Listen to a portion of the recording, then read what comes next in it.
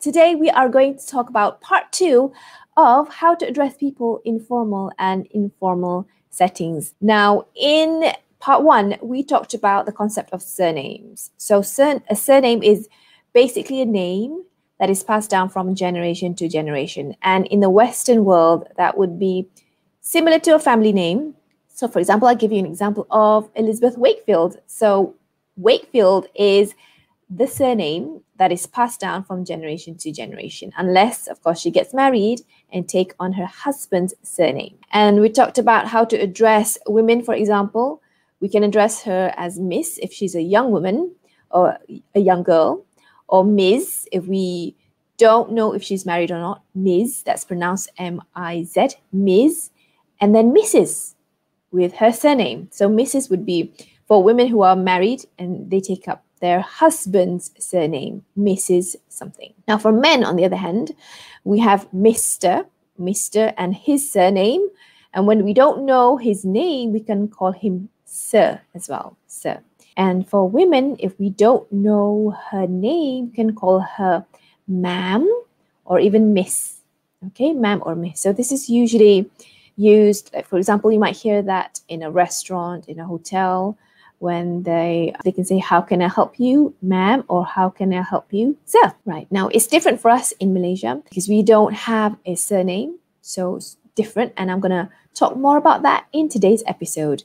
Now, more on Miss and Mr. and Mrs. as well. Okay, so let's look at how this is used at schools and universities. First, we'll go to the UK. So I went to school there in the UK. So I'm going to give you some examples of how our teachers were addressed over there. Okay. Now, in schools and universities in the UK, we have, for example, Miss Webster, Ms. Webster. So remember, although it's spelled MS, it's pronounced Ms.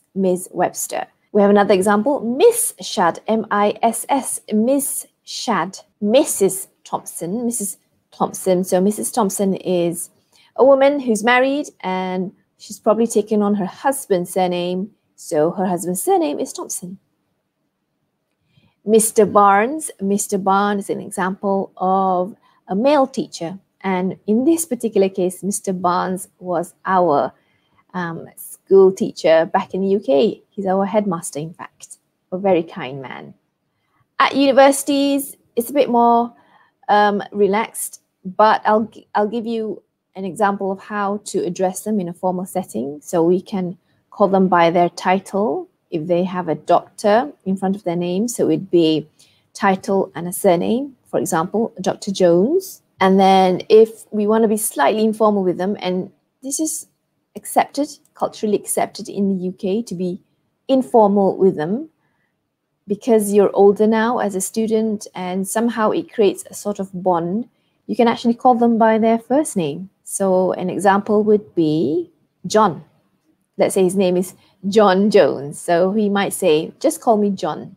If it's a female lecturer, she might tell them to just call me Jennifer instead of Dr. Jones, okay? So when in doubt, you may ask them. What I mean by when in doubt, you don't know how to address them, what is culturally appropriate, if you want to be more formal or do you want to be less formal, look around or ask. You can use these questions. What can I call you? Or what name do you go by? What name do you go by? Or how do you like to be called? How do you like to be called? You can even say, can I call you Jennifer? Or is it okay if I call you John? Now, you don't need to ask if that's what people around you call your lecturer or your peer or your colleagues. Listen, but when in doubt, you can use these questions. Now, if you are the person answering that, you can say, you know what, just call me. Just call me. So I had a friend, this is in Malaysia, he had just received his doctorate. So he has a PhD to his name. So in a formal setting, you would normally call him Dr., for example, Dr. Fazli, right? But with me, because we're friends, I did ask him first, like, what should I call you? Is it doctor now? And he said, drop the title, just call me Fazli. And it's good because you can be informal.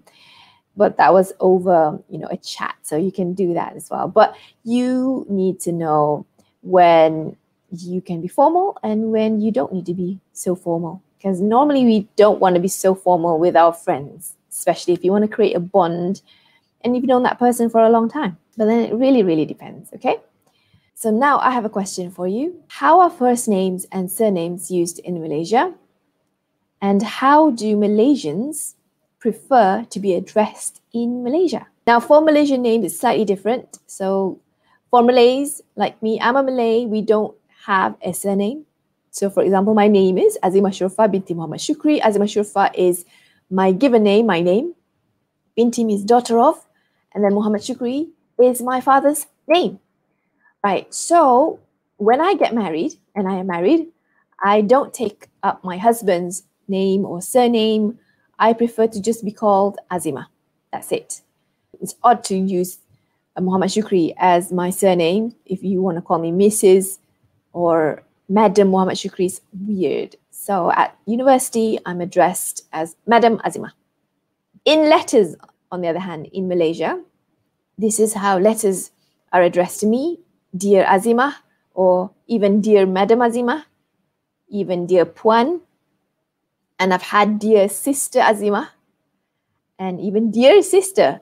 So Dear Sister, because that's what it was like back at my former institution where I used to work. We called each other brother and sister. We had that as well in letters. And so I want to ask you, is it okay to be called, for example, Dear Mrs. Muhammad Shukri, my father's name, or Dear Mrs. Shukri? Well, my mother was called Mrs. Shukri because that was the culture back then in the UK. And so we had to get used to that because we don't have a surname. We had to get used to that. So that was what it was like for my mom. What about Dear Sir or Madam, Dear Sir / Madam? We get that all the time in letters. That's when they don't know our name. But try to find out who you're addressing the letter to. I've even had Dear Brother / Sister, right? When it's like a general letter addressed to everybody. Okay. So find out what's the culture and how are people addressed in letters in that particular company. So find out. Now for Malaysian Chinese names, a personal name is normally made up of 2 words. So for example, Li Mei. Li Mei is a female name, and that's her first name. However, it's different for Chinese, Malaysian Chinese, because they would have their family name at the front. So for example, if her family name is Tan, spelled T-A-N, pronounced Chen, for example, Chen Li Mei, Chen would be at the front, and then Li Mei. So Chen is a family name, and in a formal setting, she might be addressed as Miss Chen, and in an informal setting, it might be Li Mei. Li Mei. If she has a Western name, Emily might be put at the front, Emily Chen, Li Mei. And if she's married, for example, she might take on her husband's surname, so it might be Mrs. Chen, Mrs.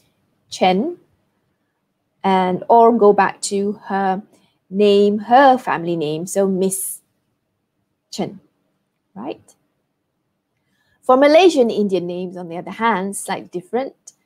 So for a male, this is how they're named. They have a personal name plus the word anak lelaki or son of plus their father's name. So for example, Nagaratnam, son of Subramaniam. And similarly, for female, should have a personal name and anak perempuan or daughter of father's name. For example, Narayani, daughter of Sivalingam. Okay. So let's talk about how we Malaysians are addressed in schools in Malaysia. Okay. So at school, this is what is normally practiced. So we have the word cikgu, which means teacher. Cikgu, teacher. So for example, Cikgu Aini, Cikgu Imran. Or Puan if she's married. Puan, first name, not Puan, surname. So for example, Puan Anis. For a man, Encik, for example, Encik Ramesh. For an English teacher, he might be called Mr. or Sir, Mr. Anwar, or even Sir Anwar, right? Really depends on his preference. And we also use the word teacher. So it's a title that's used. In Malay, it's cikgu, but for an English teacher, he or she might be called teacher. So for example, Teacher Hannah, Teacher Nazrin. This is normally used for English teachers, but it really depends on the school, okay? And for a religious teacher, Ustaz for a male religious teacher, or Ustazah for a female religious teacher, okay? Now let's take a look at universities in Malaysia. So at university, so for Malays, if they have a doctor or a prof, we go by their first name. So doctor, first name, or prof, first name. For example, Dr. Shafawati or Dr. Azmin.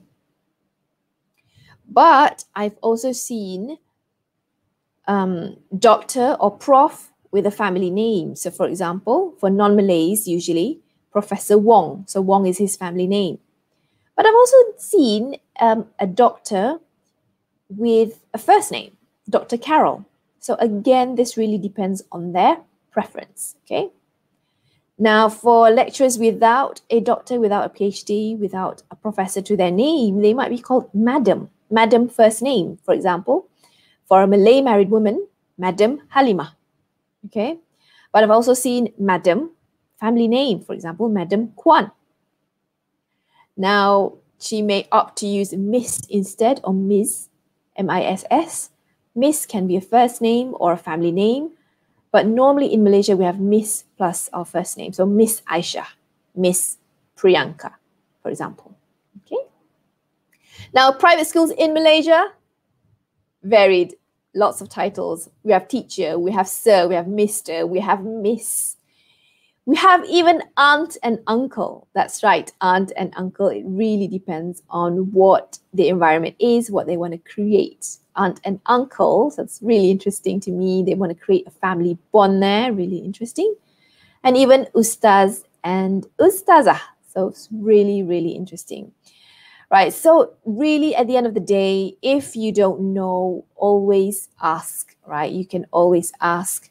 For example, ask, what can I call you? What name do you go by? How do you like to be called? And can I call you? Or is it okay if I call you? So always, always do your research, observe the customs, and be respectful.